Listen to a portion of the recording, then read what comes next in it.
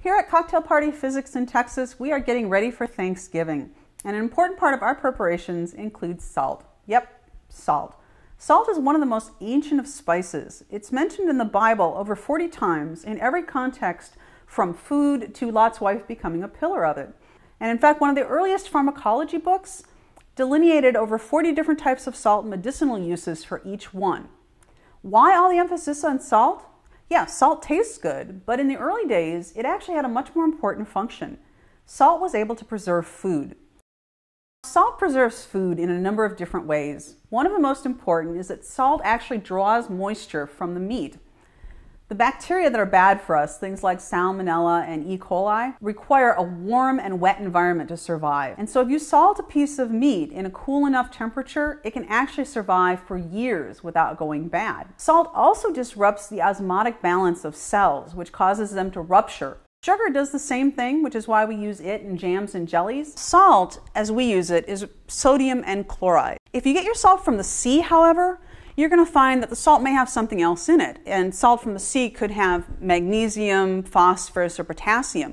It can even have little particles of clays, which is why fleur de sel, a really fancy name for sea salt, often has different colors and even different tastes. If you're like the rest of us, you probably just use regular old plain salt.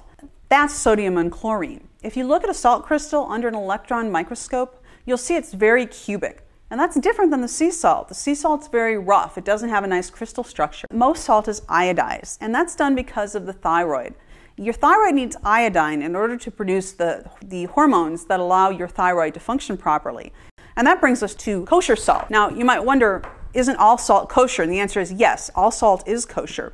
Well, in the kosher tradition and also in the halal tradition, you're not allowed to have any blood in the meat. So in order to do that, what you do is you soak the meat and then you put salt all over it. And because blood is primarily made of water, the salt actually draws the blood out of the meat. The kosher salt has a special shape. It's very irregular. It's a little flatter. It's almost pyramidal. What that means is there's a lot of surface area. A lot of surface area means a lot of places to absorb water. So all salt is kosher. It just happens to be that kosher salt is ideal for the koshering process.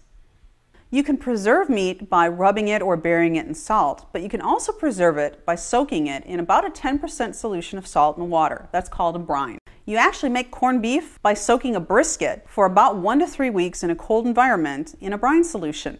And then if you take the corned beef out and you smoke it, you've got pastrami. Pickling, on the other hand, uses salt to draw the moisture out of the food initially, but then it preserves the food by putting it into an acid like vinegar or citrus, for example. In 2001, I found a recipe in a Martha Stewart magazine, and I'd never made anything from a Martha Stewart magazine that was bad. So even though this one looked a little odd, I decided to try it. She recommended brining your turkey before you roast it. It was 4 cups of salt and 5 cups of sugar, along with a bunch of herbs and spices, like our onion, garlic, leeks, allspice, cloves. So you mix all these things together, you bring them to a boil, and that allows the spices to mix a bit. It also dissolves all the salt and all the sugar. And then you cool it down and you soak the turkey for about 24 hours before you roast it. The secret to brining is osmosis. And osmosis is a process whereby you're trying to even out the concentration of something. So for example, sodium is an important electrolyte in the body. If you have too much sodium in your blood, water molecules will move from inside the cell to outside the cell in order to decrease the concentration of sodium. Osmosis is a really important property for living things. And it turns out the process continues even in dead things, which is why it also makes a really good cooking technique. Here's a water molecule. Fresh meat has a lot of water molecules.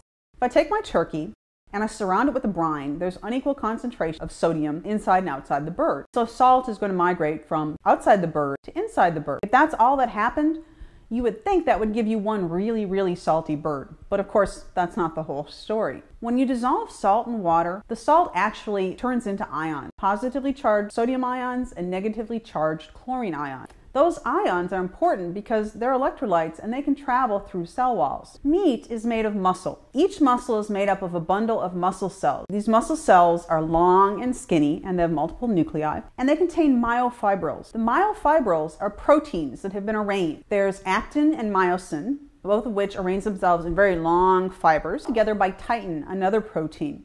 Muscle is mostly made up of protein. Proteins are made up of amino acids, which are tethered together, and they tend to ball up, sort of like a ball of yarn or Christmas tree lights if you don't put them away carefully enough.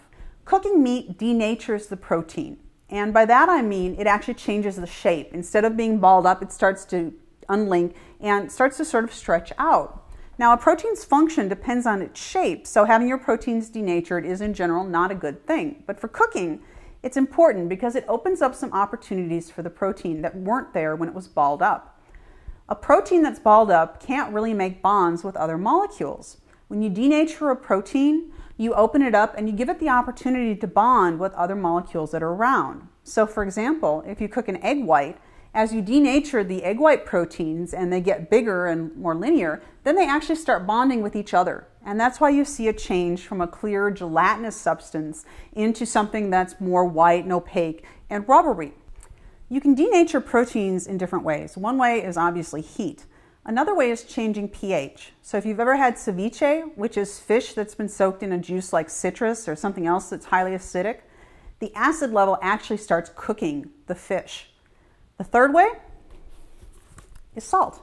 So when the sodium ions and chlorine ions go into your turkey, the cells sense that there's a higher concentration of sodium outside the cells than there is inside the cells. Water molecules go from inside the cells to outside to try to decrease the amount of sodium. But that effectively increases the sodium concentration inside the cells. And that's what allows the sodium in the cells to start breaking down the proteins in your turkey. Now, that doesn't mean that after 24 hours of brining, you've got a bird that's cooked or even remotely on the way to being cooked. But you have to think about how a turkey gets dried out on a cellular level. So there's two things. One is the amount of fat. Fat contains water molecules. So something with more fat will be moister than something with less fat. But even without fat, there's plenty of water inside meat, and that water is in one of two places. It's either between the cells, which is called intercellular water, or it's within the cells, which is called intracellular water. Now, some water molecules are just sort of wandering around, and other water molecules will bond to proteins or other molecules that are hanging around. The amount of water is what determines how moist your meat is going to be. Now, meat cooks in stages. In the first stage, you're denaturing the proteins, and they're able to bind with any available water. That's good, you're making it moister. At 120 degrees Fahrenheit, the meat enters what's called its first sweat. And that's where the intercellular water, the water between the cells, starts to disappear. At 140 degrees Fahrenheit, the meat enters its second sweat. That's where the cell walls break open and all the contents of the cells, the protein, the water, all come out. You can start losing a lot of moisture there as well. What brining does is it increases the temperature at which the second sweat happens. And so instead of that happening at 140 degrees Fahrenheit, it delays it to 160 or 165 degrees Fahrenheit. And that's hot enough to actually get the bird cooked thoroughly. So you're essentially delaying the process of losing moisture through brining, and voila, you've got a nice, juicy turkey for Thanksgiving. Now, a couple warnings. It is really, really important, and I tell you this from experience, that you rinse the turkey really well after the brine. Remember, the only purpose of the salt is to denature the protein, not to give you a really salty bird. So follow the instructions carefully on how long to brine and how much salt to use. Remember I showed you the shapes of the kosher salt and the refined salt? Well, they're different shapes, which means they pack differently. And the refined salt packs a whole lot more efficiently than the kosher salt. What that means is that if you take a tablespoon of kosher salt and a tablespoon of refined salt, they won't weigh the same. Now, taste is proportional to how many salt molecules you have. And how many salt molecules you have is proportional to the weight. That means that a tablespoon of refined salt is going to be a whole lot saltier than a tablespoon of kosher salt. One final hint, and this one is my own observation. If you think about a turkey, 18, 20-pound turkey with stuffing, this is what a physicist would call an inhomogeneous, irregularly shaped object. If you're calculating heat conduction, you would like to have essentially a spherical homogeneous turkey. Now, barring that, here's a trick that I learned. What I like to do is take the roasting pan and put the stuffing on the bottom of the roasting pan, and then I take a pair of kitchen shears and I cut the backbone out of the turkey, and I butterfly the turkey and set it on top of the stuffing. And what that does is it changes it from an irregularly shaped big glob into something approximating a uniformly thick flat plane. It's a whole lot easier to get heat conduction uniformly in that plane than it was our irregularly shaped blob of a turkey. The other advantage you get is that all those wonderful drippings from the turkey drip down into the stuffing. So you get a lot more stuffing that tastes like it's been cooked within the bird than you would get if you actually just were limited to the cavity of the bird. So those are my hints from Cocktail Party Physics, Texas. I wish you all a happy Thanksgiving.